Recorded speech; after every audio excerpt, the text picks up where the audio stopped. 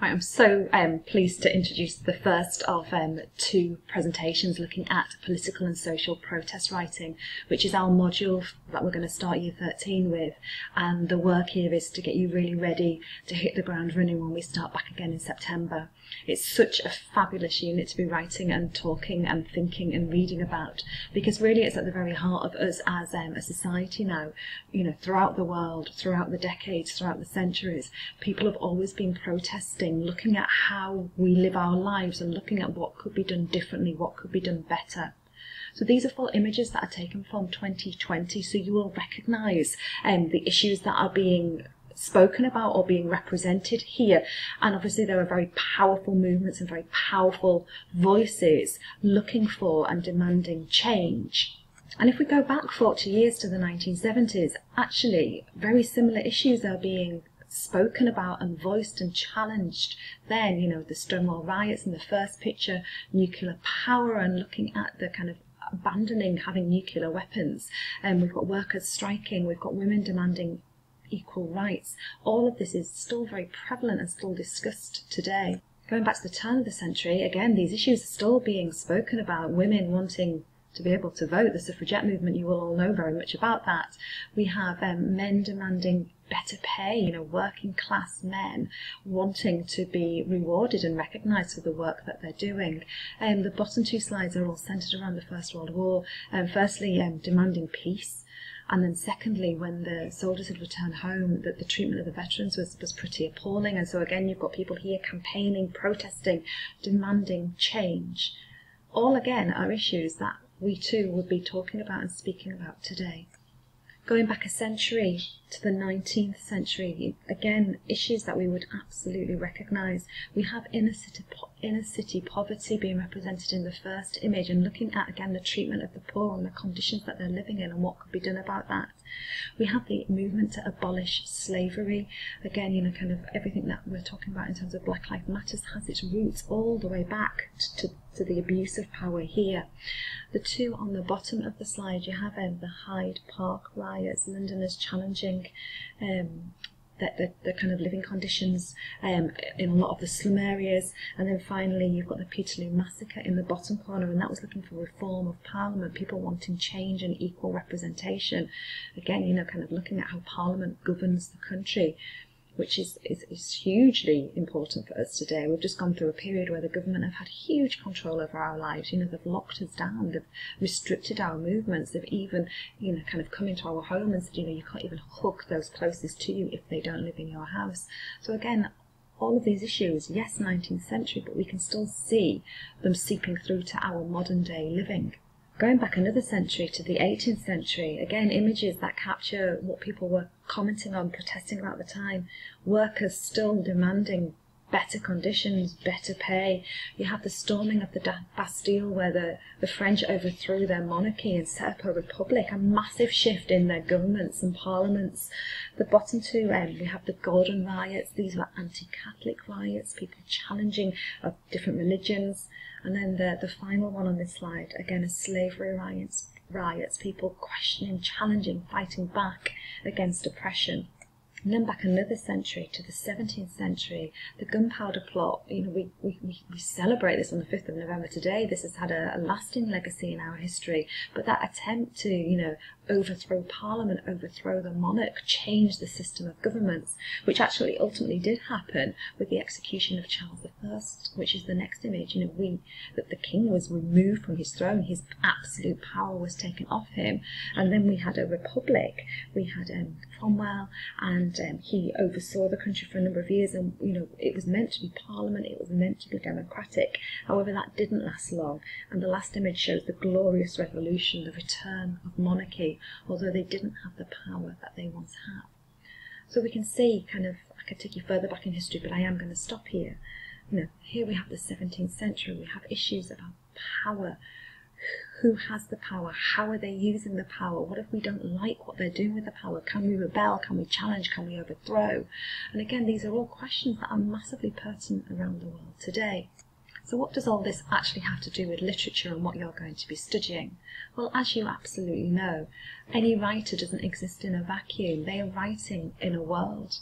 and they are writing as a member of a society, and they will be absolutely conscious of what is going on around them, and their writing often, very often, reflects that. The whole purpose of literature is to get us to question, how do we live our lives? What is it that we, our society ought to be looking like? And any literature that we read ultimately asks us questions about what it is to be human, and what it is to live in a world, and what is our role in the world in which we are living.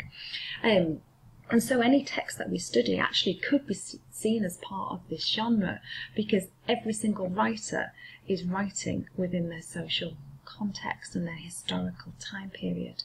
So actually what we're going to be talking about now, and the tasks that you're going to be asked to do, are tying in with 3 of the assessment foci. AO3, which looks very much at the context of writers when they are producing texts and how those texts are received by us as readers. AO4, which is all about the genre itself and social political protest. What is it that people are writing about? What kind of language can we be using to talk about this?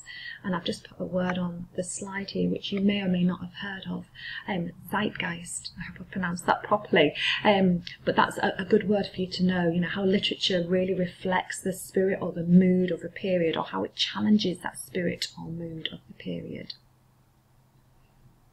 Finally, all of this ties together to bring in your AO5, your debate. What are the issues? What are they commenting on? What are they challenging? What are they supporting?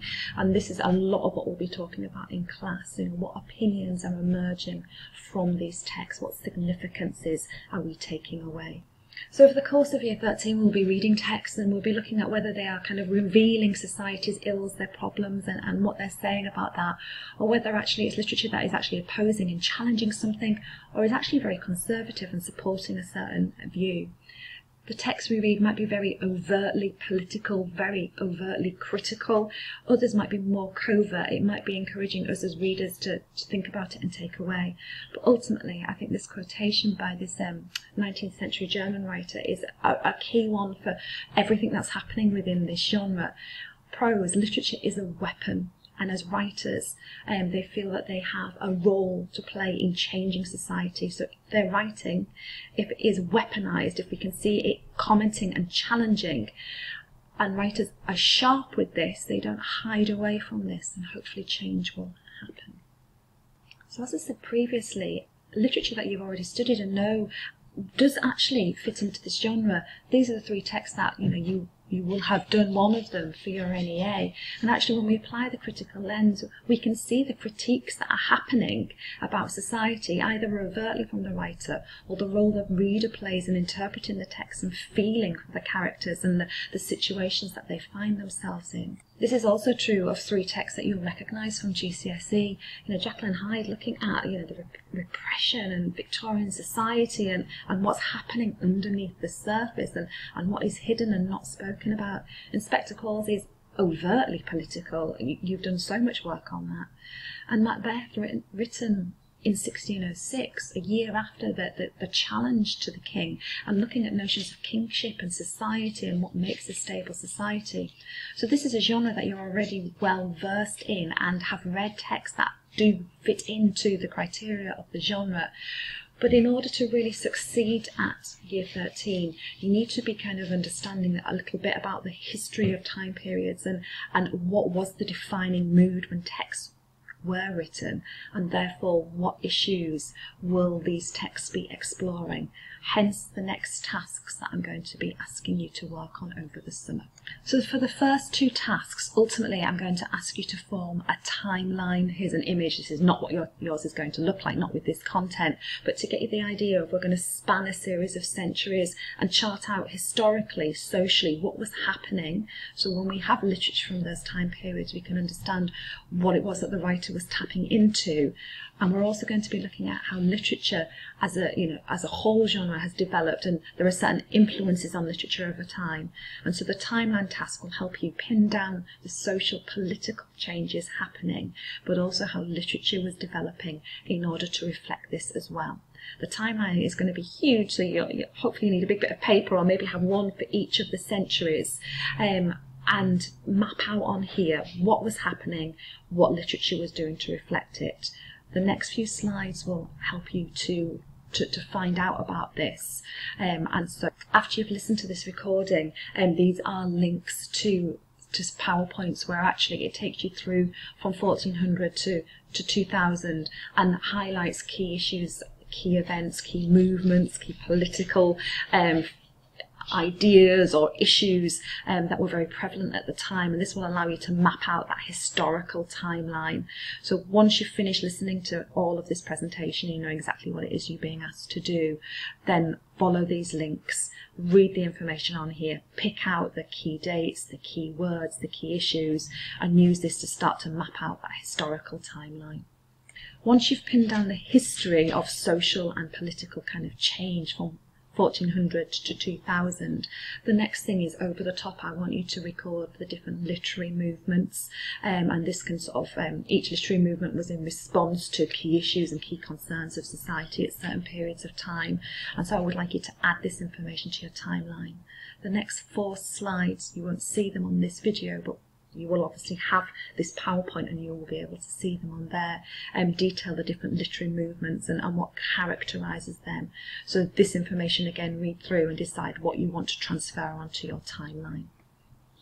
Finally, once that timeline is complete, the last bit of kind of knowledge you need for AO3, but specifically AO4 and then AO5, is the language of the genre. AQA has produced this word list. This is what they want you to be really confident with, because they'll frame all of their essay questions around these issues and these words. So print off this, have it, get yourself a new file over the summer, a social political file, have this in the front of your file, because this will be hugely helpful to keep referring back to in class.